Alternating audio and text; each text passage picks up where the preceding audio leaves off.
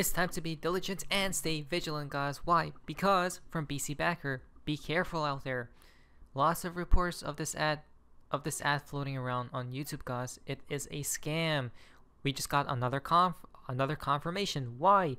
We said when crypto start moving upwards, guys, when crypto starts to pump, what's going to be occurring? More of these scams, right? Everywhere. Be very careful. Now, at Brian Garlinghouse, this is on YouTube. As an ad, that's just crazy. I even think I seen one of these. I'm not even joking, guys. I was watching an XRP video, I think, or something, guys, or a crypto video generally, and I seen this ad pop up as well, right, of Brian Garlinghouse speaking, if I'm not mistaken. Look at the mouth. You could see it's edited. Be careful, people. This is not real and will end up scamming a lot of people. Exactly. So I don't know why YouTube is not doing anything, guys, right? I don't know what the solution to this problem is, but never trust anything, guys, right? At this point in time, we have to be on our toes. Why? Because everyone wants cryptos, guys, right? Especially the wrongful way of scamming and whatnot. You will never get more crypto back if you send someone crypto first, ever. It's always a scam every single time. Exactly, guys. So be very careful, guys, right? It still baffles me from King Doggo how this is still ongoing. Exactly. We have been calling this scam out for 5+ years and still no actions from YouTube. Why? Do they want people out? Nobody knows. I mean, this is just getting crazy, guys, right? Even from Johnny Deaton. PSA, do not fall for any scams asking you to send your XRP or other cryptocurrencies, promising you'll receive quote-unquote double the amount. It's always a scam, guys. Never send your crypto. Now, to add onto this is what you guys should be very careful of. You guys should be very careful of exchanges and your wallets as well, right? Protect them, guys. Have your seed phrases somewhere safe, because when prices do return to possibly new all-time highs, right, and things do, and the crypto sphere does get euphoric, guys, that's when you don't want to just log into your exchange and your crypto isn't on there, right, or your wallets as well. So we just have to be attentive at this point, guys, right, because things are moving, to say the least. How do we know? Well, these things are happening again. This only happens when the bull market is here, literally, right? So let's be aware. Now, huge XRP ledger advertising in Paris as well, just in front, guys. It seems like the XRP ledger is everywhere, guys, right? People will know about. Well, I don't know if people, their average Joe, will know about XRP specifically, right? But people will know at one point in time. Now, this is the craziest thing I've seen, guys. Why? Bitrue issuing refunds for people who burned their XRP for this new token called XAH, right? And I've seen people talk about this token, guys, right? Targeted towards the XRP community, where you basically what's it called? You burn your XRP for these new tokens, right? But the issue with this is, I knew something fishy was going on, is because to burn your XRP, guys, right, it's 1-to-1. XRP is around, or back then it was about 60 cents, right? Now that's an issue though, because with new tokens it always dumps, right? And the people who did burn their XRP for this new token, new coin out here, guys, have obviously lost money. And this is where it's getting crazy, because I've never heard this in my life, guys. The coin dumped, right? But I've never heard this in my life, that an exchange called Bitrue is literally refunding people who burned their XRP, guys, for this new token. I couldn't even believe my face. What? I've never seen this in my life, guys. Wow. That's just insanity, right? So again, guys, there's going to be more things happening in the cryptosphere, right? Just be very careful. Just be on your toes, guys. Be aware of different things, right? If you don't know something, then you probably shouldn't invest in it, right? That's number one. Number two, if something's too good to be true, such as this right here, guys, it's definitely a scam as well, right? So just be very careful.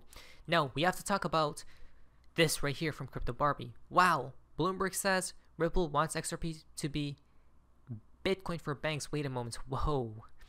Bloomberg came out, I don't know if this was just recently, guys, possibly, I think, probably. They say Ripple wants XRP to be Bitcoin for banks. What? That's insanity, guys. Right? Now, I was trying to find the news, the clip of this, but I don't know where it's located, guys, where it's at, but that's insane. That's an insane statement. Is it truly? I don't know, right? Ripple wants to be Bitcoin for banks. If 10% of the world's population used Bitcoin, it would consume more energy than what the entire planet currently creates.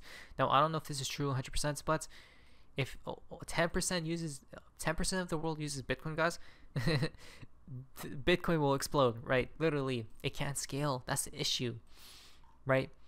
So Bitcoin is off the table. And then what about Ethereum? So there's Bitcoin, Ethereum, and XRP. So which coin will it be, right? So Bitcoin X. Next up. And here's your eternal Ethereum problem. Why? Because Ethereum fees briefly jumped to $100 after BlackRock's Ethereum ETF filing. Oh my. When I seen this, guys, I think I was about to throw up. Not even joke. Because I remember it was in the last bull run. I was playing with MetaMask, guys, right? And transacting from coins to different coins on the Ethereum blockchain. And the fees were literally $60 USD, $80 USD, and sometimes even got up to $100 per transaction fee, right? That's just mind-boggling. You, a random person, right, an average Joe would not or should not do that because it eats your profits, right?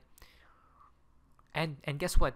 This was only during the beginning phases of the bull run where Ethereum jumped to $100, right? The transaction fees. That's insanity. What's going to happen during the ending phase of the bull run, guys, right? When everything's hectic and it's just more people using the Ethereum blockchain, right? Hundreds of dollars, if not thousands, guys, right? So Ethereum is obviously finished, which means XRP fees are less than a fraction of a penny. So Ethereum is X, Bitcoin is X. There's only one coin out there, literally XRP. Not to mention Ripple has partnered with the banks, with the institutions, with the governments and nations, right? So if we think logically, guys, there's only one that will surpass these other two, right? Just logically, if we think that way, guys, right? So it's pretty simple. I don't know. Yes, things do take time. We're about to talk about just a second. Next things next. Listen to this though. Brace yourselves for a financial revolution as he breaks down how the digital era is set to transform every corner of finance. Of the digitization, like replacing Swift with the XRP ledger, I can get behind that. I mean, I can get behind. Now, I'm pretty sure, I don't know if Swift will 100% be here, guys. I mean, what they will have to do is update, right? Or upgrade, because that was built, I don't know, created in the 1900s, right? So it's been decades upon decades upon decades. So something is upcoming, obviously, right? Very interesting to say the least. Then we have large hedge fund moved $50 million in XRP for less than 30 seconds.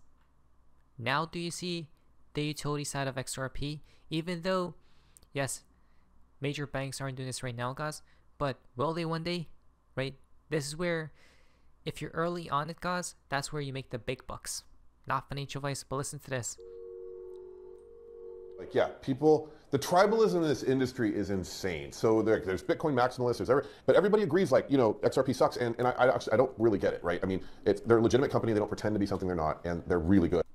Exactly. So I don't get why people say XRP sucks, guys. I think it was because of the narrative that they're helping banks or something, right?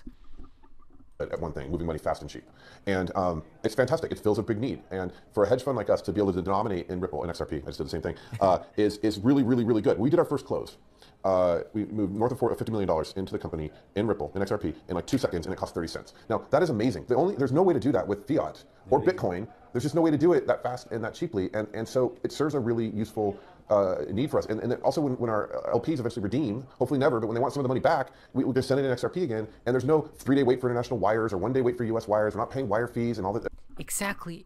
if you're rooting for a level playing field, you probably should root for XRP. Why? Because XRP helps the average Joe. XRP helps the poor people move money and things, guys. There's so much fees that eat up when people try to send money, guys. Globally, it's not even a. It shouldn't even be a thing at this point in time, right? We're in the modern world, guys. In the modern age, how is that even a thing? Things should be quick and fast as sending an email. Literally. I don't understand why that's hard to understand. And so the religious wars aside, the tribalism aside, it does some things really well, and we love it for that. That being said, just because we're denominated in XRP, I'm not a special pleader for XRP. I don't work for them. The company itself is not our LP. Other people who had XRP are. I like them. I think they're great, but they're like less than 5% of our asset base at this point. Like, we do invest in XRP, but most of our investments are in other things. So there we go, guys, right? The proof is in the damn pudding that it helps. There's actual utility, guys, while Bitcoin and Ethereum are taking utility, right, from the world. Well, of course, it's a good thing as well, as in Bitcoin, right, quote unquote store of value, Ethereum, right. These things have changed the game, guys, but there's always a negative side to that. And I'm guessing with XRP, I guess the negative side would be what? Governments will be coming to play, banks and those things, right? But is it really a negative side, a negative thing, guys? Because they created the first blockchain technology in the first place. So you guys see what I mean? Now, last but not least, from flip the chain, XRP will diverge away from this price speculation. Why? Because pricing of XRP is predicted on its use with central banks and financial institutions, right? This is not happening at present. Right now, the price moves on speculation, like many tokens, including Bitcoin, right? Ethereum and all these other S coins and meme coins, guys, right? So as a last sluggish sector, financial payments, right? It's very slow, guys, especially with money, right? Because it needs to be safe, secure, and all these things. Is digitized gradually, XRP pricing will break away from the herd. No amounts of speculation will affect it once the banking guide rails are ready. Neither will Bitcoin having events or random news articles. Exactly, right? It's going to decouple from everything else, basically, when utility does go live. I guess you could account that for other tokens as well, right? There are utilities. Only a few tokens and blockchains can offer payment rails for banks in under seconds for pennies like XRP. Not to mention, it depends on partnerships. That's very important. Ripple, look who they're partnered with. Sending $50 million cross borders to cost 30 cents just to give this some real perspective, right? Imagine with the SWIFT system. To be fair, not every blockchain wants in this game, but this is about XRP. Central banks have to adopt together as a whole. That's why it's referred to as quote-unquote flipping the switch. Compliances and regulations, all differing from country to country, must be synchronized for CBDCs. We'll talk about CBDCs probably tomorrow as well. Things are moving, guys, towards this new financial system, basically. Pilot tests have been years in the running between XRP and central banks.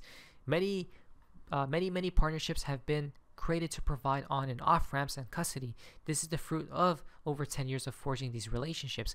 ISO has its debut on November 19th. Is that true? I've been seeing a lot of November dates, guys, around this period as well.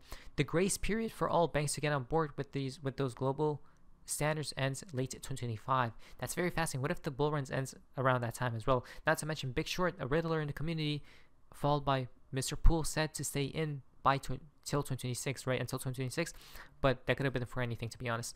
Due to the nature of every bank needing interoperability with another, these standards are mandatory for CBDCs. The pivot year is 2024. Ripple alliances are already placed in Japan. Not to mention 2025 Japan banks, they say, right? Japanese banks will use XRP. Who knows? That's what they say, guys. SBI, right? Australia, UK, Singapore, Hong Kong, Africa, Switzerland, Dubai, UAE, BRICS, as well as the BIS, IMF, and more. Ripple now alliances. When the banks plug in, the small retail investors won't make a dent in the price. Each XRP has to be a very high value to move large parts of the $7 trillion daily on the FX market worldwide. This does not include tokenization of bonds, real estate, and other assets, right? And this is why they're targeting liquidity, because there needs to be a liquidity to move that amount of money, right? Because if they were to move that much money, guys, there will be a price effect, a price shock. So there needs to be liquidity. That's why everything matters on liquidity, right? So things move seamlessly without having an effect on the price. At the end, guys, in the end, it seems like there's just proof after proof after proof. We're heading towards this new world where blockchain will be implemented as well with many tokens. Not financial advice, let's be prepared. But anyways, that's all for you guys amazingness. See ya.